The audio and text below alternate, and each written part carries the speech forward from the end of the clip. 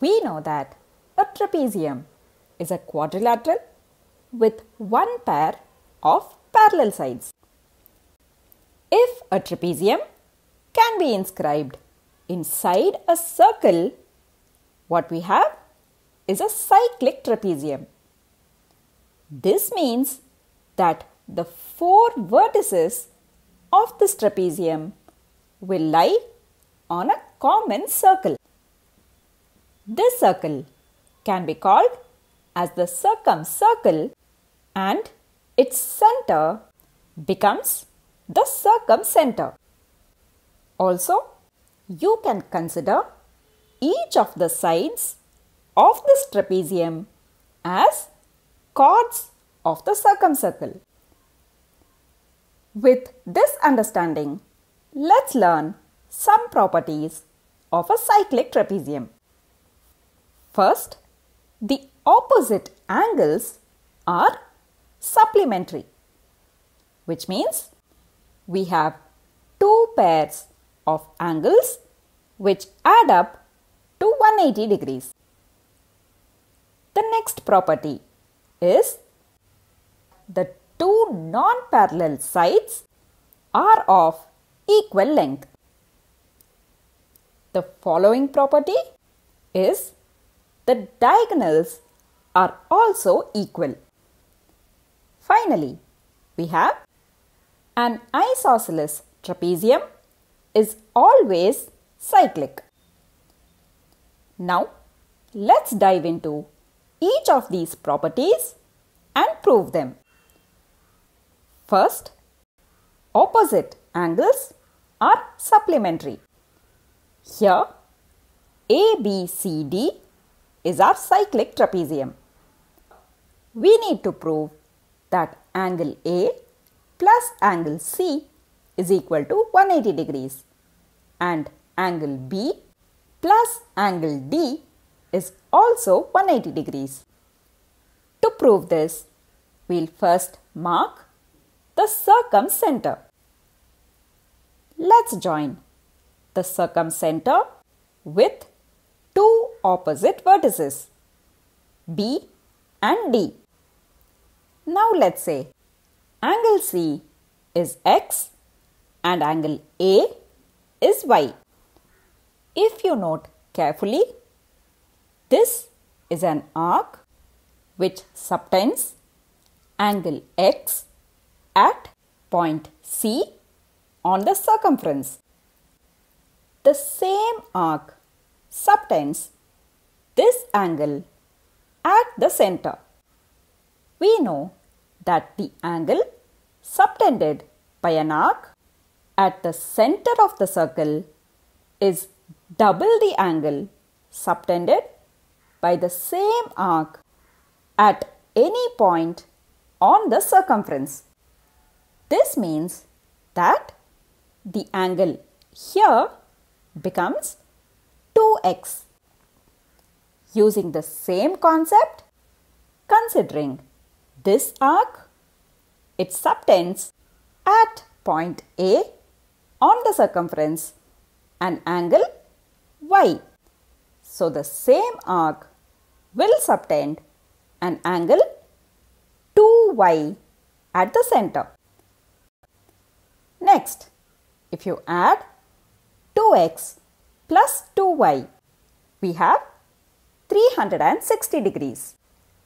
Dividing this entire equation by 2, we have x plus y is 180 degrees, or angle A plus angle C is 180 degrees. In a similar manner, you can also prove that angle B plus angle D is also 180 degrees. Now let's move on to the next two properties. The non-parallel sides and the diagonals are equal. We can easily prove these two properties together. ABCD is our cyclic trapezium. The diagonals are AC and BD.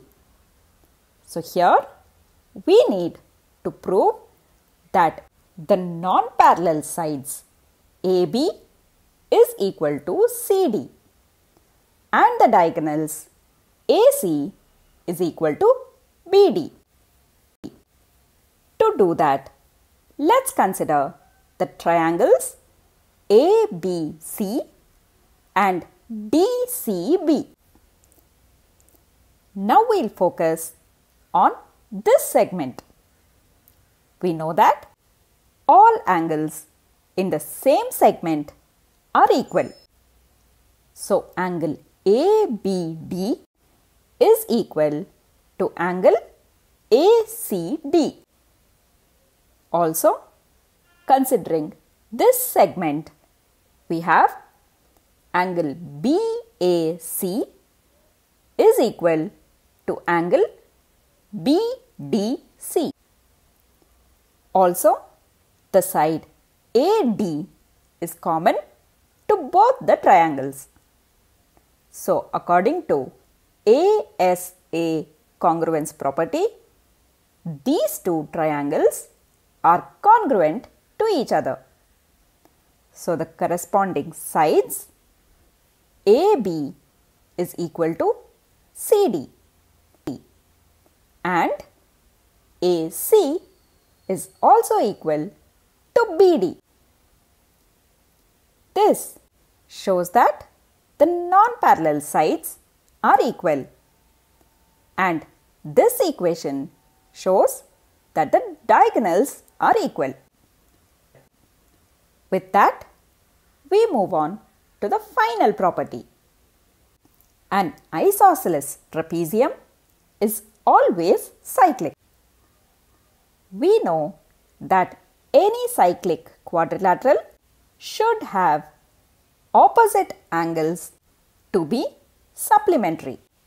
So, to prove that this trapezium is cyclic, we need to prove that the opposite angles are supplementary, which is angle A plus angle C is equal to 180 degrees.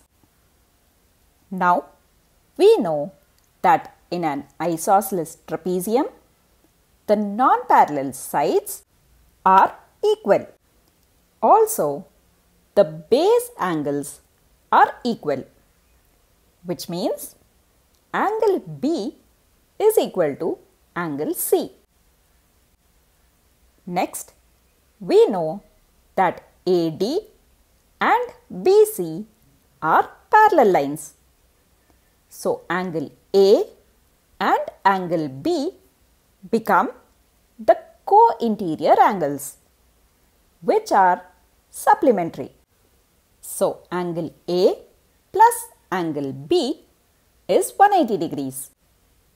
Now, using this equation here, we can say that angle A plus angle C is 180 degrees. And that means the isosceles trapezium is always cyclic. Hope you found this video informative. Thanks for watching.